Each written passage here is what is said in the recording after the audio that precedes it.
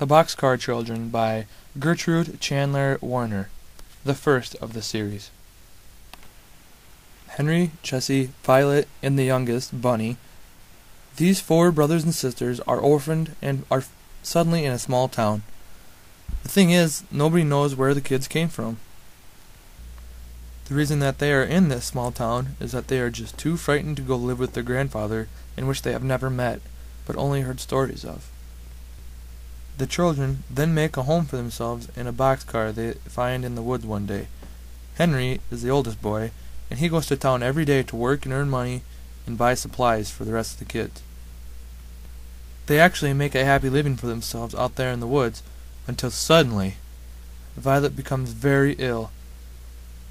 The children can't look after her, and all they must decide what to do next.